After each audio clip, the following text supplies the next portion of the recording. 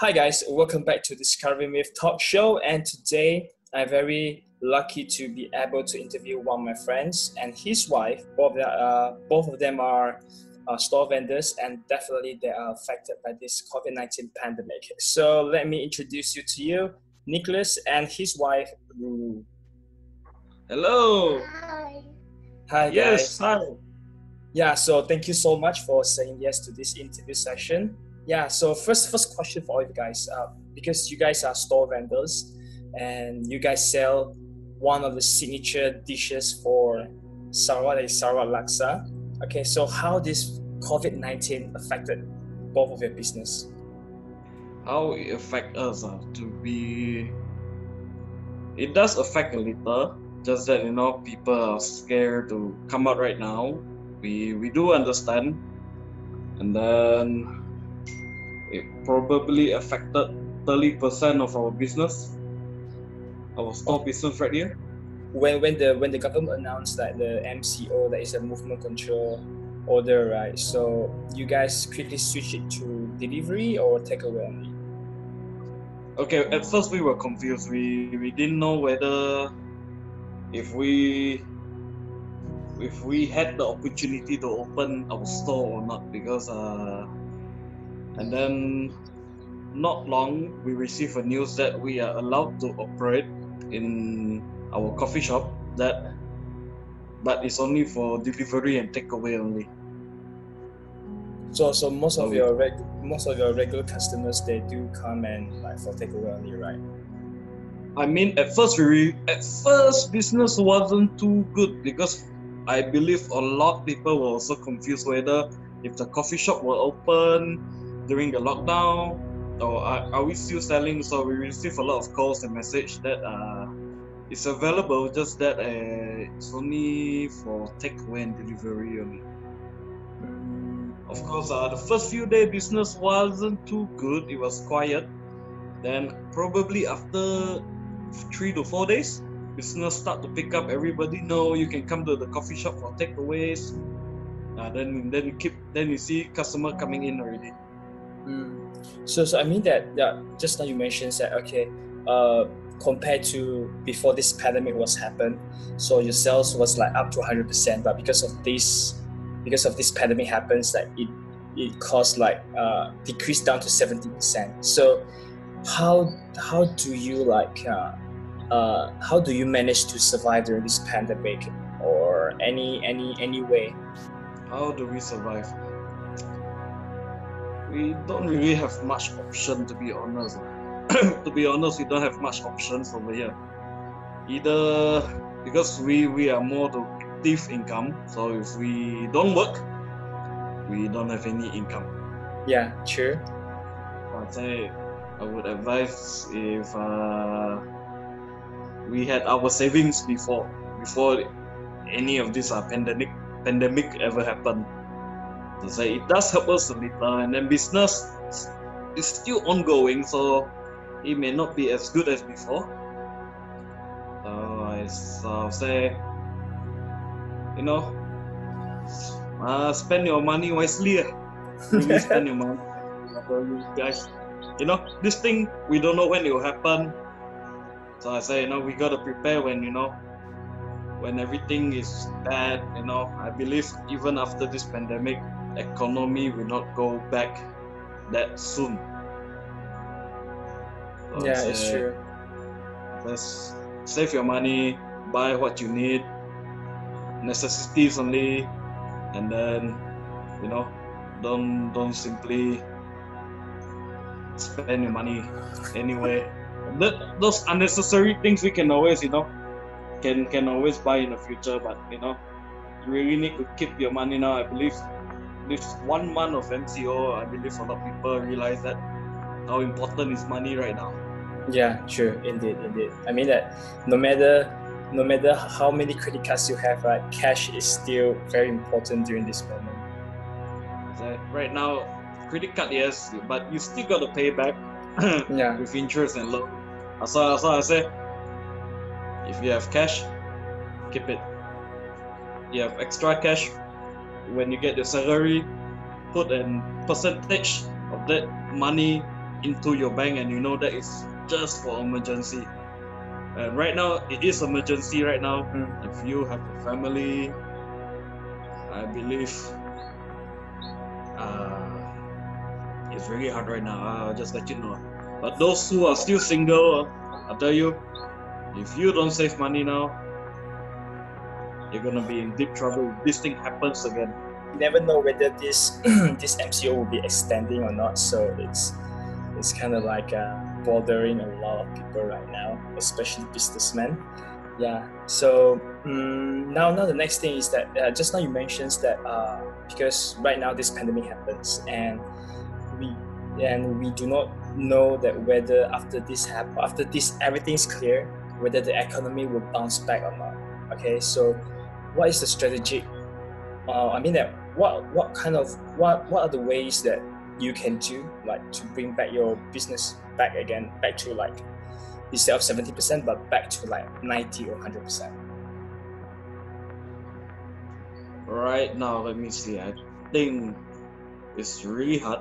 I mean, even if this MCO is over, there will be still many families or people that are still scared of coming out because of this virus. So I believe economy is not gonna go back anytime soon. Plus and take, maybe it will take maybe 1 to 2 years before economy can go back to normal. So I say, you do whatever you can, and then in this period of MCO, I think it's good if you guys could have a little side income. You can be good at whatever you do. Try to make it an income. It will help a little. It will help a little. So I say hustle. Go around hustling. Don't think too much right now. You don't have to. It will not be possible for your business from 70% back to 100% within this year, because I believe a lot of people lost their jobs. A lot of people do not have income, even though they got government aid. So I think it's a good time for you to sit down at home, do what you like to do, and try to change it into a side income. Who knows? You could earn more than your main income. True. I say right now, there isn't much strategy right now. So I say maybe try to find a couple of side incomes. You guys are free at home right now. We are free, so we can think. We have the time right now. We have the time to sit back, relax, and think. How can we get a second or third income in? That's true.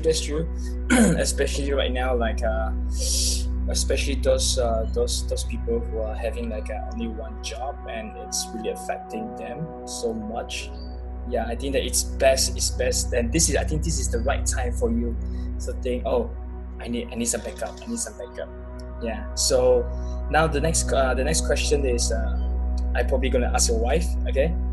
之前为什么你们会去验这个 COVID-19 的这个东西？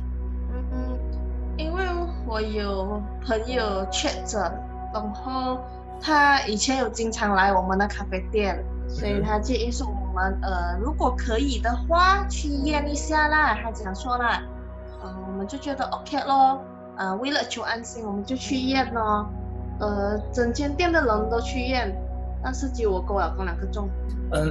但其实当你去验这个东西的时候，你会不会是说在脑海里有一个恐惧感？其实我去验的时候啊，我不觉得我会是 positive 嘞，我好像很有信心我会是 negative 嘞，所以我接到电话的时候我很意外。自从我们去 test 了过后，他就要我们 quarantine 14天嘛，所以隔天我们就已经自己做生意的了。然后 test 了的第2天，我就收到消息了咯，说我 positive 咯。所以其实去 test 的时候跟 test 了过后，我也没有什么不一样嘞，因为我很相信自 negative。OK， 现在因为 Grace 还有在 Facebook 写是说 OK， 你们两个是语气验，然后是 positive。那一刹那，你会不会有一个害怕，可能 public 会讲你们啊，还是说怎样？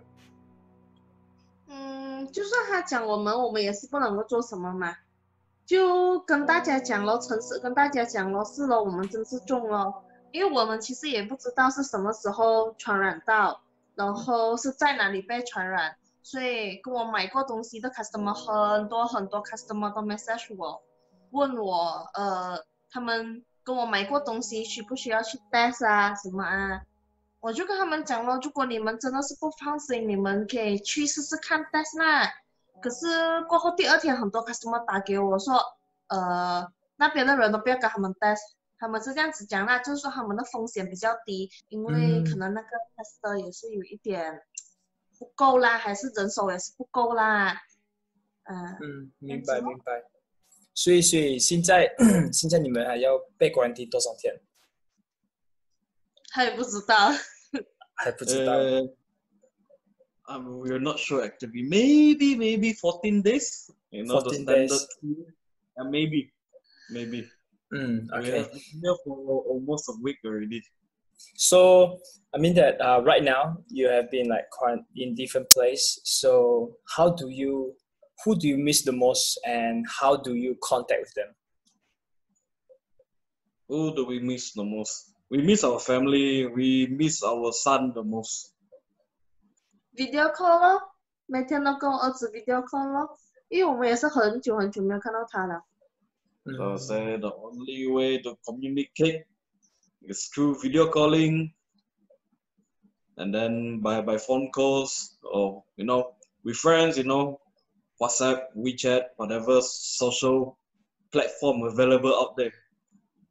That's good. At least that you can update to the people that how do you feel? Okay, like when your family members like miss you, they can call you directly. So yeah, this is the social media. I mean the one part of the positive. So before we off, maybe you can show me that how's the room look like, the house for the quarantine. Of course. Okay, let me show you around. This is we call the KBS quarantine center. After you are released from the hospital. Okay, let me see. How do I turn the camera? Okay. All right. This is the main door. All right. This is our stocks and supplies, just in case we get hungry for suppers and stuff. Okay, and then it's a room with two beds, so you can see. Okay. You have an air conditioner here. You got a fan for another option. And then you have your own toilet. And then we have a balcony outside here. Okay, it's like a hotel, a low budget hotel. Okay, so this is the outside right here. This is where all the patients are staying. We met a few friends. This is how it looks like over here. So it isn't too bad. The quarantine center, they provide 3 meals a day. So I say, yeah, it's better than what I expected. The frontliners over here, the nurses, the doctors, whoa, I tell you, they are fantastic. They're really, really good people, I'll tell you. So I say those outside there, they always discriminate those frontliners. I tell you, you guys are idiots. These people work really, really hard over here. I experience them. I see them every day. They are working tirelessly over here. So I say, don't simply spread fake news. Don't scold them. They are also very tired. I believe they miss their family as much as we do. Okay. So I mean that well, bro, thank you so much for saying yes to this interview session. And I pray that you and your wife will have a very fast recovery, and soon it will be healthy as possible. Yeah. Don't worry. We're both strong. We're doing well. Don't have to worry too much. We'll be fine. Yeah. Okay. Bye. All right. Thank you. Thank you so much. Bye.